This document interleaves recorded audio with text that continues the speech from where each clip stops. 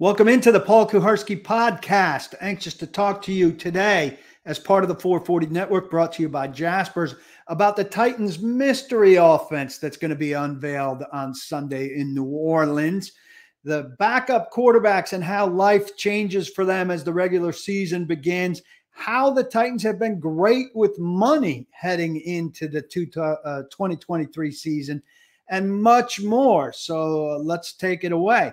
The unveiling of the Titans' new offense is one of the biggest things we've been waiting for heading into this year. Tim Kelly, the new offensive coordinator.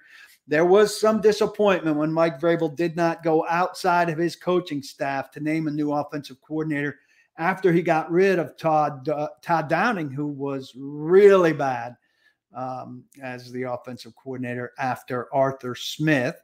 But Tim Kelly gets a clean slate. And very quickly, from the first time we talked to offensive players after they came in and got what Tim Kelly was going to be serving them, they made it clear that Kelly's takeover was not some slight tinkering with Downing's offense and with what he had in place. While Mike Vrabel said, it's not all broken, the Kelly and Charles London offense sure sounded like a major overhaul in the way that Ryan Tannehill quickly said the whole system is pretty much different. We've got ideas about what we're going to see, right? For sure, we're going to see different formations and plays out of the same personnel groupings, which creates less predictability, at least on one level. There were a lot of times we saw certain people come onto the field last year where we knew exactly what was going to happen. If Cody Hollister was a single wide receiver in a one wide receiver formation, that was a Derrick Henry run with very few exceptions. It was a rest play for the wide receivers who were going to actually have a chance to catch passes. And that's just one example. Tempo was a huge key word early. This team's going to be able to go fast on demand. I think we'll see it more often as a change-up. We'll see it more often when the Titans want to trap a defense in certain personnel that they feel they can take advantage of with who they have on the field. And that'll be a nice thing that a lot of people were calling for more often last year. Why don't they speed things up when they're looking, flat, when they need to get things going? And that's certainly something that's more in their tool bag than it was last year, though they don't like to acknowledge that what they weren't doing last year. It's clear that it's something they could be doing more this year. Talk to Derrick Henry about, what we're going to see with the new offense starting Sunday in New Orleans. Just excited about the offense in general. Us to get out there and put the plays together that we've been practicing and repping throughout the offseason and through training camp, and let us see it all come together and playmakers make plays. To what degree do you think people will be surprised by what we see as compared to what we've seen in the past from the offense? I guess we got to wait and see. We've talked to you all. Well, we've been waiting. It's exciting that we're going to get to the seeing time. Talk to Tim Kelly along the same lines. He downplayed it a little bit into being just kind of, the start of any season. I think it's bigger than that. Yeah, I think every time you're getting ready to go play the first game of the season, you kind of have that feeling. You spend a lot of time in the offseason watching a lot of tape, evaluating the players, evaluating the scheme, and excited to go out and be able to kind of show what we've been working towards over however many past months it's been. I think it can be more fun. I think it can be more creative, more inventive, more responsive, all of those things, and still be very Derrick Henry based. And as long as it's Henry based, it's going to be predictable in a sense, right? There's no getting away from a high percentage of runs on first down, on second and manageable. Vrabel has preached efficient passing. Well, efficient passing tends to be supplementary passing. It's not passing to set up the run, but passing that comes off the run in play action and beyond. I think those remain principles of the Titans offense. I think that's part of what he was saying. It was not broken. And I think as long as Derrick Henry is a foundational piece of this offense, which he certainly is this year, there's only so much that they can change, right? If you're expecting an unpredictable offense that's going to be, a high-flying first-down passing offense, well, maybe once in a while as a change-up. But Derrick Henry needs 18 or 20 carries generally, and I don't know why the Titans would go far away from that. I mean, DeAndre Hopkins and Treylon Burks and Chig Okonkwo are better options in the passing game, but Ryan Tannehill is still the quarterback. He's still got the limitations that he had before, and he's still his best playing off of Derrick Henry. I don't know why they would go off of that. Here's Nick Westbrook-Akine, who is the third senior most player on offense after Derrick Henry and Ryan Tannehill, about the Titans taking the lid off the box that the offense has been in. Yeah, it's a lot of hard work we put in this offseason. So excited to just be able to go out there and play the game we love and show all the work that we put in and see the fruits of that labor. Do you think people are going to be surprised a little bit by what you look like, this version of the Titans offense? They might. I'm not going to be surprised. I've been here. I've been seeing everything that we've been put in, so I'm just excited to do that. If people like it, they like it. I hope they do. I hope for their sake. I hope for your sake it's different enough to produce more than 17.5 points a game and win. There's as much hope, different enough that there's as much hope coming out of week one as there is going into week one. Let's put it that way. Money matters. The Tennessee Titans, have not gotten enough credit, I don't think, for what they did salary cap wise in this off season. So let's run it down. The Titans had to shave $23.7 million to get under the cap in March. They cut Taylor Lewan, Bud Dupree, Ben Jones, Zach Cunningham, Robert Woods, and Randy Bullock. Are we missing any of those guys? You'd love a healthy Lewan, but a healthy Lewan was a thing of the past. A healthy Dupree was a pretty good player, but he was overpriced, and I think you'd take the Arden Key, certainly at his price, in exchange for Dupree. Ben Jones, was a sentimental attachment for sure, but his age and health concerns and price made him somebody that it was necessary for them to move on from. I don't hear anybody lamenting any of those guys not being around. No one's pining for any of them. By my estimate, and this is rough math, but, certainly accurate in general terms, they added 27 new contracts totaling a little over $38 million, plus extended Jeffrey Simmons. Later, they trimmed $3 million with Kevin Byard. And they just saved $8 million restructuring Harold Landry.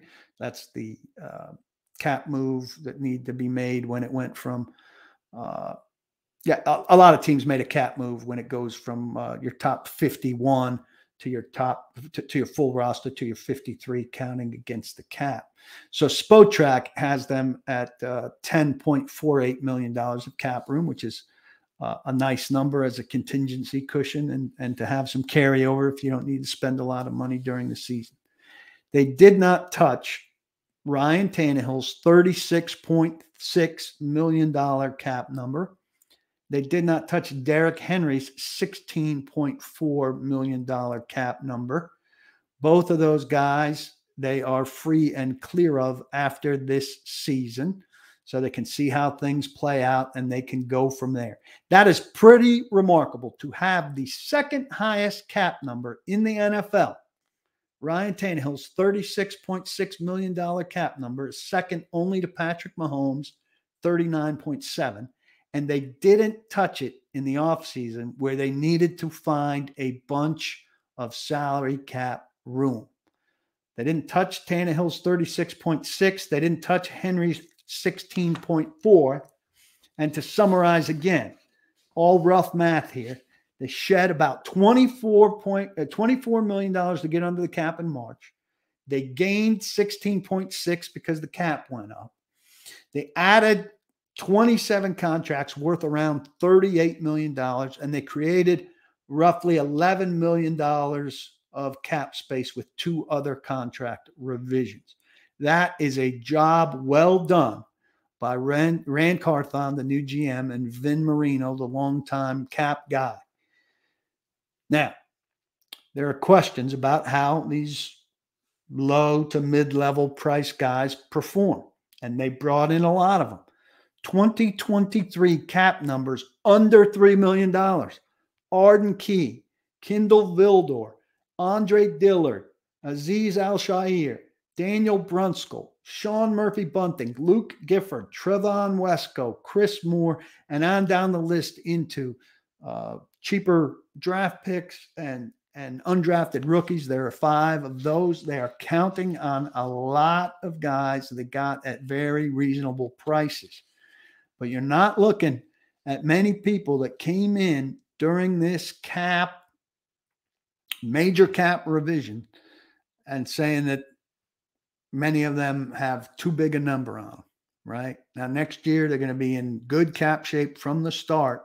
They could be in terrific cap shape if they move on from Tannehill, and if they're paying only quarterbacks on rookie contracts.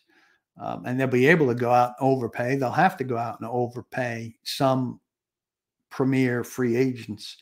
But they did an unbelievable job with a tough cap situation, getting where they needed to be and restocking the roster. Are all these guys going to hit? I think there's too much hope right now that they're going to hit on all of these guys.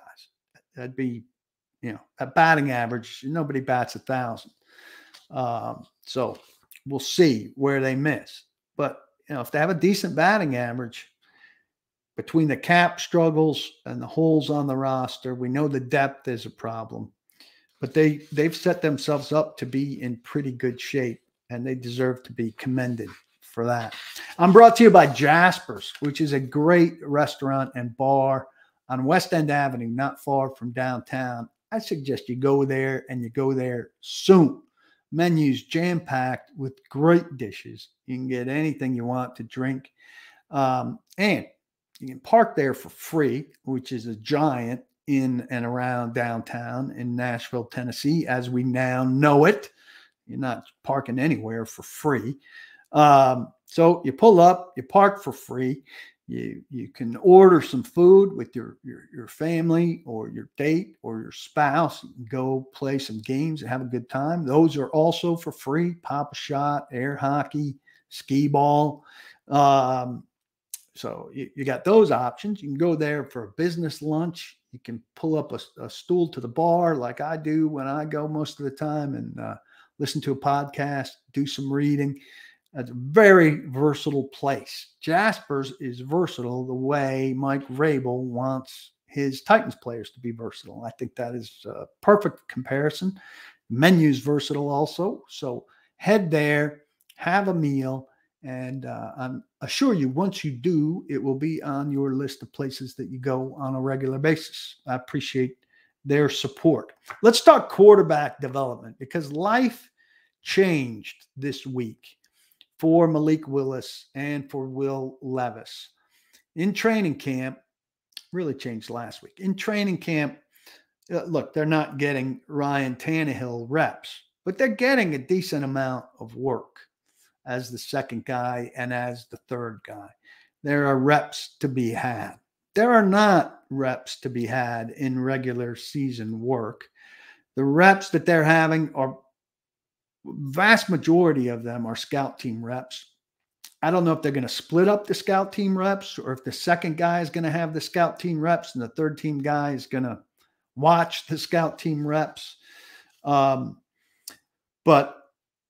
and Levis didn't even have all of those preseason reps. He didn't play in 2 of the games once he strained the quad in Minnesota during the joint practices. And maybe still limited some by that. So the Titans make a good case and put a rosy outlook on what the two can get out of what they've got now during the regular season. Prime developmental time for quarterbacks is over. Ryan Tannehill said there was a quarterback room conversation about this, about, quote, how we're getting ready to go into preparing to win games and not so much development, end quote. It's more challenging, he said, but definitely crucial. Here's Charles London, the quarterback's coach, with 2 answers about the plan for continuing to work with these guys while the focus is on Tannehill and the Titans' offensive game plan to get him ready to win Sunday's game each week. Yeah, you know how most of the stuff works is the starter gets the majority of the reps during practice during the week, and then the guys that are the backup spots, they're getting the scout team reps. They're throwing in between special teams. They're doing work after practice like we just did. So we have a plan, and the guys know the plan, and we've talked through how the reps are going to be split, and obviously they have put in work on their own, and then it's extra film time. So we've got a plan for each of them, and we like where it's going. Opportunity for development and growth slow down during the season as compared to training camp when there's a lot. No, I don't think so. And I told both those guys, I said, look, your job actually got harder now because both you guys have to know the game plan like you're the starter without getting the reps, but yet be able to go out there and operate whoever the opponent's offense is. So it's actually gotten harder for them, and they've both done a good job of embracing it. Have you split scout team this week? Yeah, everybody's getting reps, so it's been good for everybody. So we're out there, they're getting throws during special teams, so it's been a good rotation for everybody. Like I said, a lot of it's done during special teams. It's done after practice. It's done in the film room. So make time. Sometimes all meet together, and then sometimes it's separate. Maybe Will just comes in. Maybe Malik just comes in. Maybe to address something specific that each of those guys have. But they understand the task. They understand what their goal is now. But they also got to be a great caddy to Ryan. All right, because he can't see everything, so they have to help him with different aspects of things. And they may see something on the field that he doesn't see, so they have to be a great caddy for him, but then go out there and be able to operate the opponent's offense. So the plays are the plays. They may call it one thing, we may call it another, and you just have to impress upon those guys. These are your game reps. When you're out here on the show team, that's your game rep. All right, we have that play. You run it like it's our play. You read it like it's our play, and that's how they get prepared to play. That's all well framed by Charles London, and I like the way he puts it. And the Titans are going to do the best they can, giving Willis and Levis those practice squad quote-unquote game reps that they translate into meaningful Titans stuff, to work with them during special teams, after practices, maybe on Fridays. You heard some details there of the plan. But there's only so much that they can do. If Ryan Tannehill's playing, and they certainly hope he's playing, every meaningful snap of all 18 weeks, then the 2 young quarterbacks are studying, but there's no test.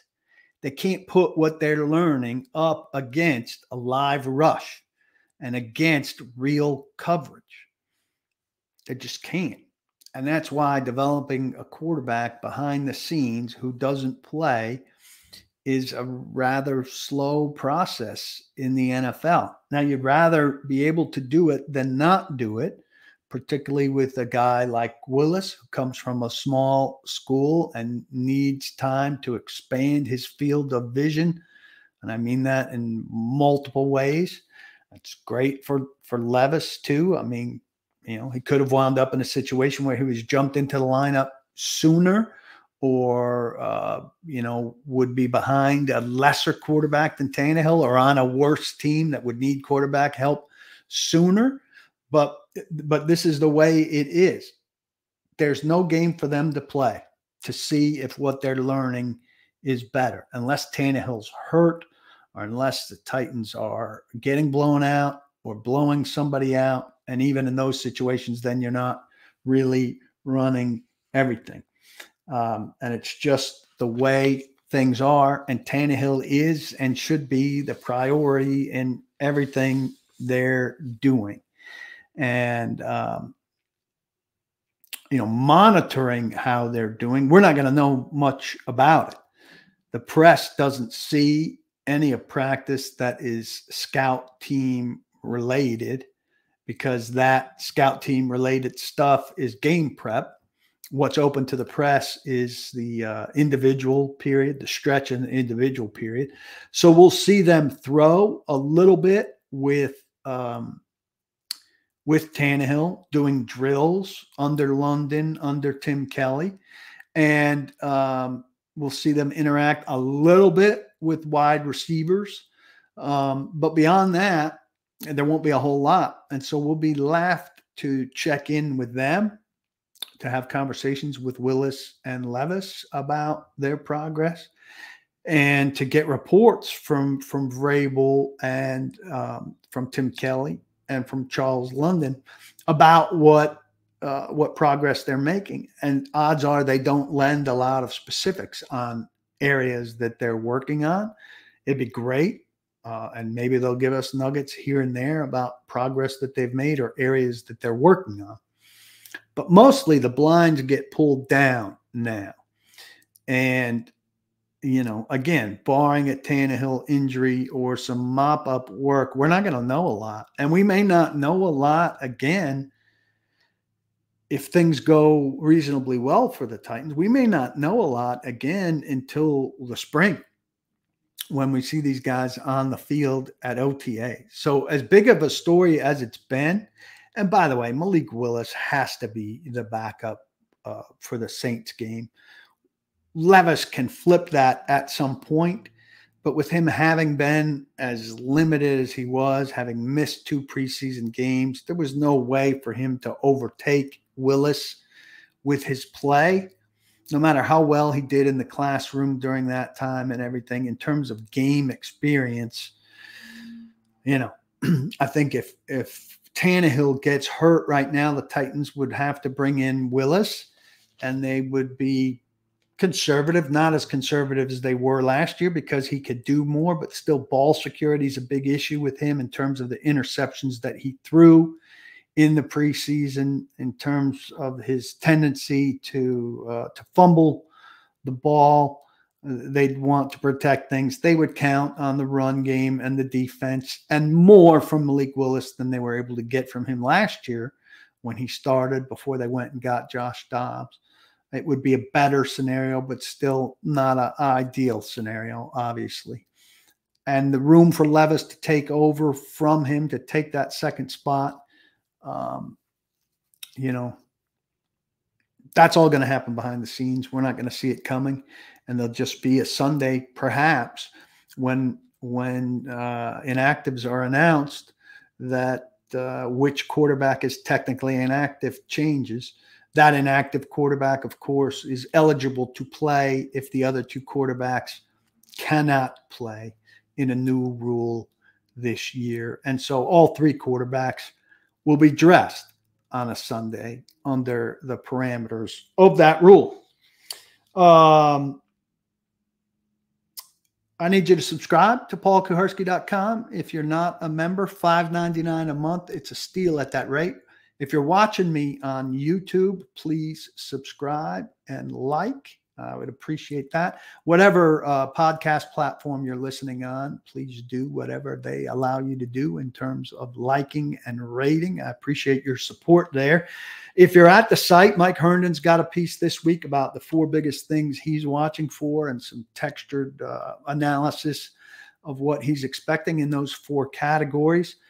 Friday morning, Blake Bedingfield's preview of the game with some specifics about his matchups that he finds favorable to the Titans, matchups he doesn't find favorable to the Titans. That'll be up this week. I've had a look at practice time for veterans when they're not on special teams and what they do with that.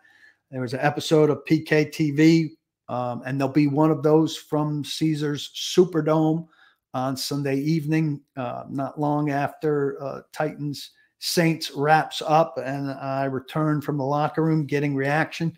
And I've got a piece coming, there was another piece out on whether the team is fixed or not.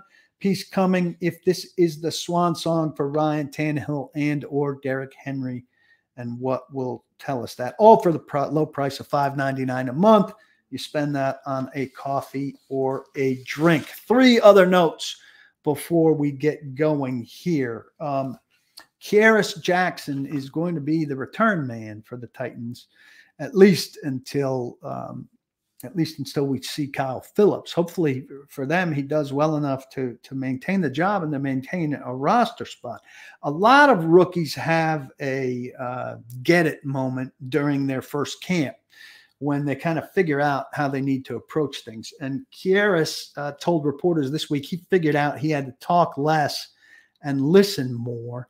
Mike Vrabel had this interesting tidbit on the receiver/return. At some point in time, Kearis decided to be coached and to work each day and improve and change some behavior and learn multiple positions, and then also be consistent catching the football and taking advantage of his opportunities. What'd you have to say to him during his initial reluctance, maybe to get him out of that mode? Well, I mean, it's just, it's not negative. I don't want to mean it as negative. It's just that, guys that are conscientious, that show up, want to always do the right thing and understand that we understand that there's going to be mistakes, and maybe how they coached it at Georgia or how he learned it or how he thought it maybe wasn't in line with what we were looking for. So again, it's just about not making excuses and just having accountability and saying, yep, that has to be better, or I see it, or whatever it may be. And he did a nice job. One guy I'm really curious about on this team and how he's going to get himself more snaps is Teair Tart. Vrabel and Terrell Williams have both said one thing he needs to do to get himself more snaps is to be in better condition. And so I had a chance to check in with Terrell Williams on how Tart has done in that department. Something that Vrabel said had to come from practice, couldn't come from training beyond practice in the weight room or on the field running. Williams started with how he feels about where Tart is right now. For this day, he's exactly where we need him to be going into this week 1 football game. I like where he is. I like his attitude. His work ethic's been great. I like where he is right now. Mike talked a lot about that conditioning not coming from running after practice or in the trainer's room, but from snaps at practice. So I remember I had a guy that played linebacker, and we moved him down to pass rush. We moved him down for pass rush, and they ran the ball a couple of times, and the guy was worn out. That you can't get on the field running 100s and 200s and 40s and all that. You can't get D-line conditioning from that. You're leaning up against guys, and the amount of energy that it takes, you can only get it from doing those movements. So he's done a good job in training camp, and his attitude's been phenomenal, and I like where he is right now. Finally, Tyjae Spears. Everybody is excited about the running back, and we've been talking about what he does with the ball in his hands, whether he gets it in a handoff or he gets it as a pass catcher. But a moment that Mike Vrabel talked about this week that caught everybody's eye had to do with something that he did when he was not a guy with the ball in his hands. Well, I think there was a time in Minnesota where during practice, Tyjae stepped up and met a linebacker right in the hole, just from the different looks that they gave us. And I pointed it out to the team, and the defensive guys were like, oh, you kind of hear him talking. And that was the reaction I kind of expected when I showed the tape or the play to the team, and knowing that the offensive players would have seen it or had seen it. But the defensive players did it. And I said that's the way that a young running back earns the respect of his teammates, is that they are able to protect the guy with the ball and not just do what they do with the ball. We've seen examples of him making plays with the football in his hand, but it's how you play without the football that I think really guys appreciate, or certainly I appreciate. So there you have it. That's this week's edition of the Paul Kuharsky podcast. My thanks to you for joining me. My thanks to Jaspers for sponsoring me. And my advice to you, as always, don't block the box and be sure to lock the locks. I'll talk to you Sunday from the Superdome after the game. PKTV next week for members, and also 8 to 9 Wednesday morning on Robbie and Rexroad on 102.5 The Game, a new weekly hour with them. Don't miss any of it. Be sure you're a member. Take care.